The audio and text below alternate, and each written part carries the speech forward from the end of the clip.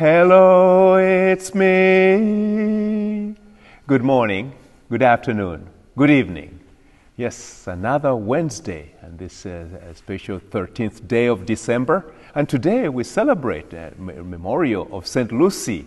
St. Lucy, who is a virgin and also was martyred maybe around the beginning of the 4th century. Not a lot is known about her. It's just known that apparently there were people who wanted to marry her, but she wanted to dedicate. She had already dedicated her life to Christ. So, and that may have been part of the reason she was haunted and killed. Killed as a martyr.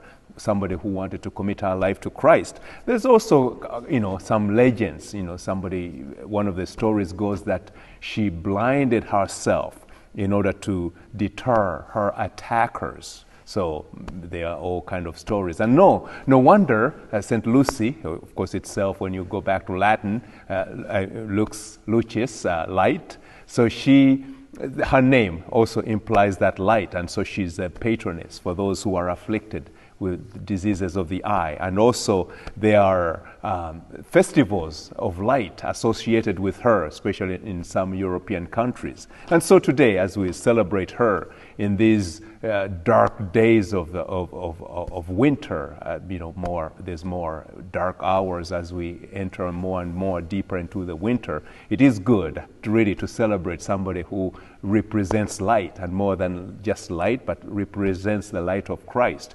Of course, part of the reason today I celebrate even more, or we celebrate even more here at Resurrection, is because St. Lucy is one of the 4 relics we have at the foot of our altar, right behind me here. And also back behind me is our Advent wreath. And those lights too, those lights, as we light each candle, we are reminded of that light which came long ago, but also reminded of that light that will come again, but that light that is still with us. That's part of the mystery of Advent. We are looking forward to one who came long ago, and soon we'll look forward to celebrating that first coming. But today we think about St. Lucy, and as really not only these lights of the Advent wreath, the candles of the Advent wreath that kind of bring some joy of light, the light of Christ that is already within us. But I think even out there, when you go driving in the night, in the evenings, and see the decorations that people have, there's a sense of awakening that comes to, at least to me, as I drive through the neighborhoods and see the lights. And we believe that those lights are up because of Christ. If it wasn't Christmas, if it wasn't his birth, his first coming, I don't know whether people would be interested in decorating their homes with lights. So that's a great awakening into this season of Advent when we see those lights. But if you need even more awakening during this season of Advent, this Friday here at the parish, this Friday the 15th at 7:30 in the evening, we have an Advent evening of reflection. And it will be an evening with music and reflection. From what I know, we have over 75 musicians and instrumentalists who are going to help us reflect and pray and find the joy of Christ. Or at least reflect on that presence and coming of our Lord Jesus Christ as we continue this season of Advent. So please come join us on Friday at 7:30 for that Advent evening of reflection. Also today, as we think about and pray for the intercession of St. Lucy, definitely we pray for those who are struggling with diseases or afflictions of the eye. But let us also pray for ourselves.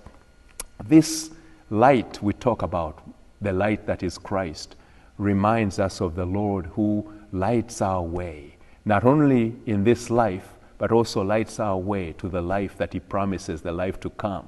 He promised to come again, and actually these early days of Advent remind us to watch, to prepare the way of the Lord who is to come again. And soon and very soon, we'll also prepare to celebrate that first coming. But that light, which is to come, has already come.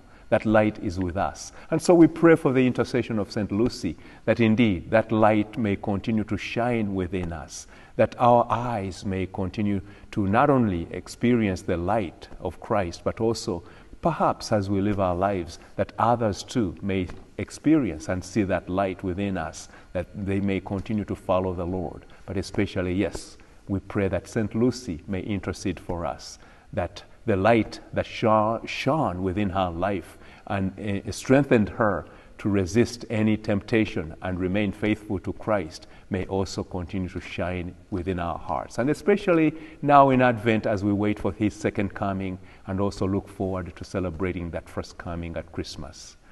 Brothers and sisters, love because you are loved. Amen.